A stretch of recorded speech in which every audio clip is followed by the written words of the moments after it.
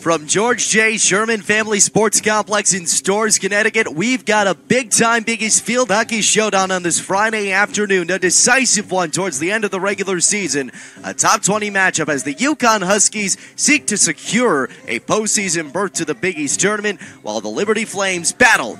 And for UConn, they took a little bit of a step back. Their first Big East loss on the road at Providence just last weekend, a 3-2 defeat in OT, but they got back on the right track, winning 1-0 against UMass on Sunday. Ball is in play. We are underway here in Storrs on this Friday afternoon. Sauer to the edge of the circle. Dish, shot! Just skies high as Skinner managed to deflect him up.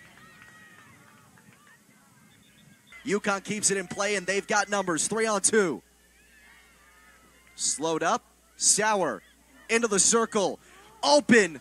Big stop by Skinner. Rebound chance. And here it comes. Martin dishes.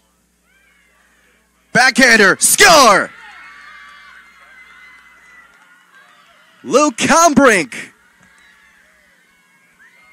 picks up her 8th goal of the season and helps the Flames strike first here on the road. It goes to Pershk. Big swing. Deflected. And in!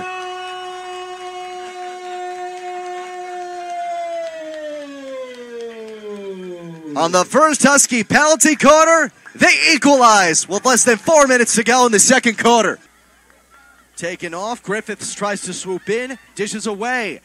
Back into the circle. Stopped up and taken away by Ugo. Another takeaway that could be dangerous. But again, UConn has the defensive answer.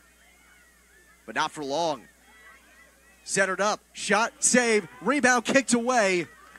Another sigh of relief, but more entries coming. Ugo gets on it. Escorts the ball out of the circle. 13, Isabel. Top 20 showdown tied with less than 5 seconds to go. One last prime chance.